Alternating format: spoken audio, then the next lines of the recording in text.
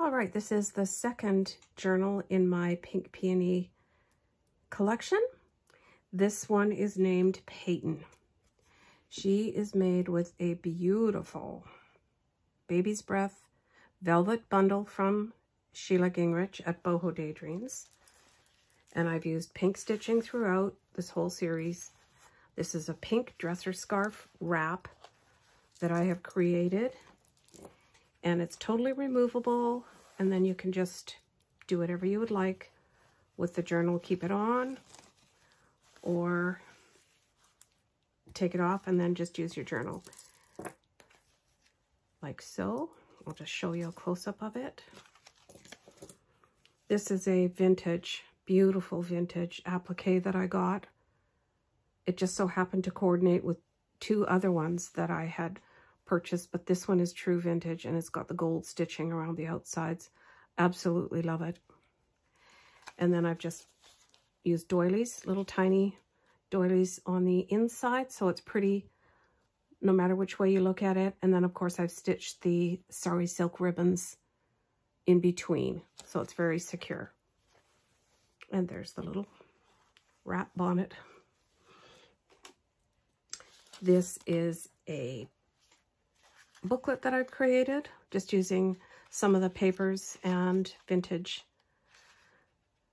notebook paper, as well as some avocado dyed rose gold metallic splattered paper, and some stamping of peonies,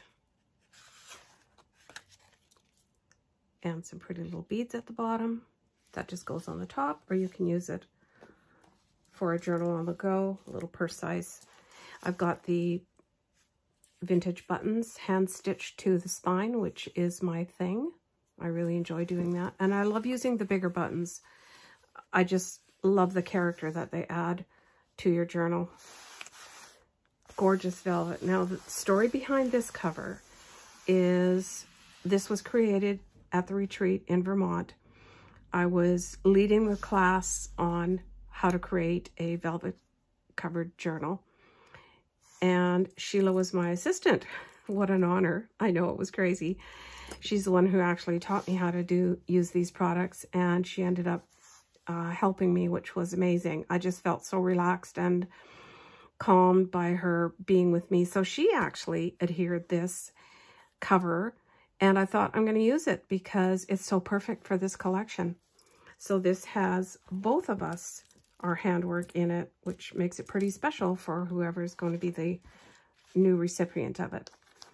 I've got some beautiful embellished trim that is also part of Sheila's items that she has available for us. I usually buy them in a set. Like, I'll say, can you do a bunch of blush colored or whatever, or she will have them available, and then if you watch her YouTube videos, you can just request whatever she's got from whatever she's got available. These two little booklets are inside. This is just artisan paper with some vintage lace and a beautiful vintage lady image. This little booklet has some sweet little beads on the side, some pink lace, a vintage antique doily, actually. I got a whole set of antique French textiles from a lady, a little bulb pin, and a vintage button. And then it's just got some random papers in it, and I've stamped a small peony inside. I've just used scrapbook paper on the inside here. It is just lined blank ledger paper. So that's it on the inside. And I'm just going to flip through the pages here. We've already done this before, and I have shared all my supplies and sources that I was able to. The digitals are from Sweet Vintage Prints, if you're interested, and they're called Pink Peonies. So very pretty. A little booklet. I've just rubbed some wax, different colors of wax, over the embossed, dry embossed image there. Beautiful pink vintage lace on the side, applique lace. Small envelope and a journaling card. and a larger journaling card. Some stamping, avocado dyed paper, some text paper, digitals, and then I've stamped on the back of these with the peony stamps. This is a little tuck spot, if you would like to put something in there. And one of the sweet pea tags that I made using a technique that Sheila taught us at the Vermont retreat that we just had in April. Beautiful gold bling trim, some gold embossed stamping, some decoupage, and this beautiful chiffon ribbon topper.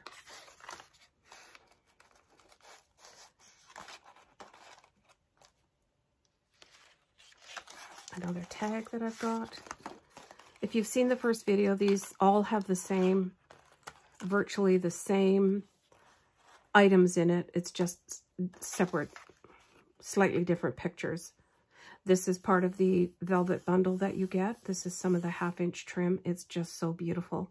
I've made a tiny tag out of a Edith Holden book page and a little blingy dangle and some fiber tag topper, vellum paper, vintage music paper, vintage rose-colored lace, and one of the fabric tags that I've made using some of Sheila's embroidered trim. This is with the wider pieces, and just put a swatch tag topper on it. Some Bible page, some vintage Shakespeare book page. I've got a purple crocheted flower from a doily, and then the seam binding is the same color. It's part of the velvet bundle that you get. It's all custom dyed together. There is a fussy cut flower and this beautiful insert lace on the side, some stamping, a ruffle that I've made out of some beautiful vintage fabric, and on this side we've got an envelope and a vintage postcard. These are actually antique. They are all over 100 years old. I got a whole set of them. They're amazing. They're just so pretty. And then they're in really good shape too. It's a beautiful lace trim on the side. This was either the start of the roll, and I guess you can't see that there, sorry. There we go. I just decided to leave it because I like that floppiness. If you don't like it, you can just cut around it. Easy peasy.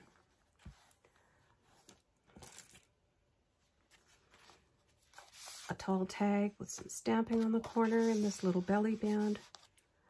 Some vintage Emily Dickinson poetry, some vintage sheet music, and then I have included a quarter of the large handkerchief that's very sheer, very, very filmy. I just absolutely love it. The image is so beautiful. Isn't that so, so pretty? And then the dangles on the center of this journal are a little bit more peachy colored. I still think they go with the whole pink theme. I just absolutely love them. Very, very pretty. A small belly band area here. You can put a sentiment there if you would like. Beautiful custom dyed lace in rose color by Susie. Avocado paper, another beautiful ruffle. This is silk and it is in a dusty rose color. This is a double or a triple pocket that I've made on this side. Tiny little booklet and a fussy cut flower and a tall tag that I have stamped a peony on there.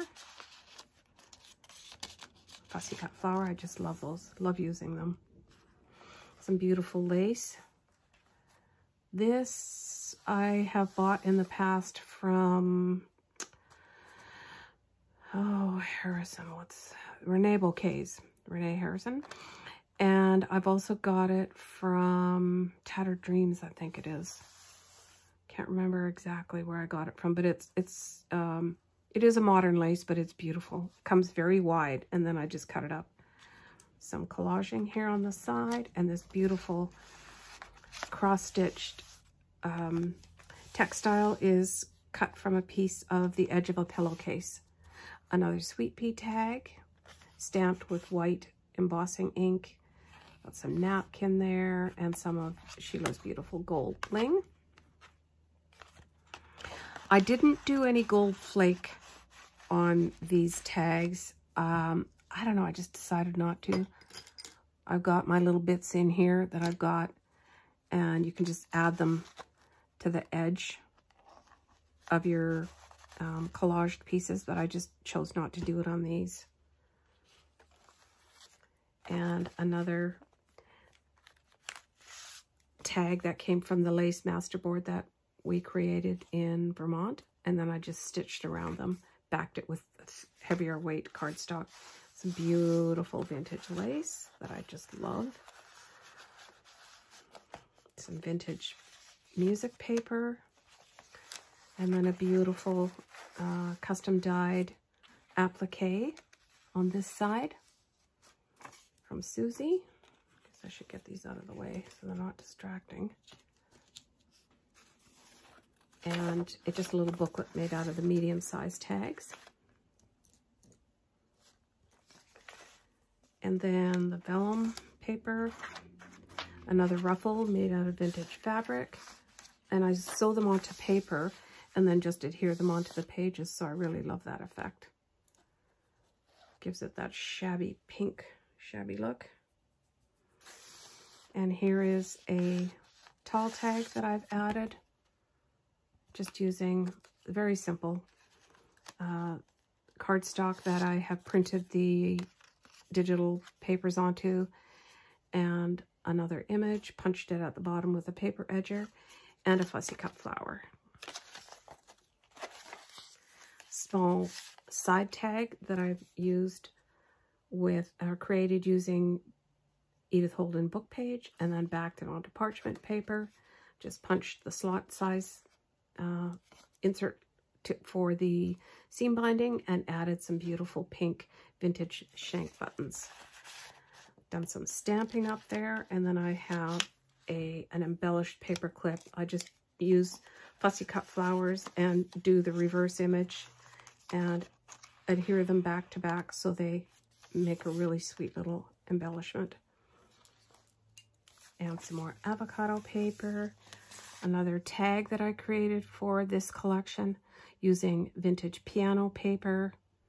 Some that's not stamping. What I do is I just print that out with certain fonts from my computer, and then that is a die cut, Sizzix die cut, and just some scrap pieces of digital papers from other projects.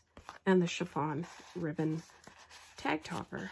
A tiny envelope here with a journaling card, some beautiful vintage pink and white scalloped edge lace, and a floating pocket tag with a small booklet for extra space. This can go anywhere in your journal, or even use it as a card or a tag for a gift, whatever you'd like to do. Some stamping, this beautiful vintage lace on the edge, and another one of these tall bookboard tags that I've created just using some vintage elements and crocheted applique, the ruffle of the ticking fabric, some German book page, and a sweet little girl digital image. And it just gets tucked into here to keep it in place. So this one is called Peyton. And that's the name I almost gave my third daughter. I didn't win again, but that's all right. I won by getting 3 daughters. The beautiful vintage buttons, as I said, and all of the cascading lace on the side. So this is her. She is complete and ready to go to her new home. I hope you enjoyed the video and that you're inspired to try creating something similar yourself and give these a go. They're just very simple to make, and I just think they're so beautiful. It's a great way to use up some of these odd pieces of vintage textiles that we find along the way. I hope you've enjoyed the video. Thanks so much for watching.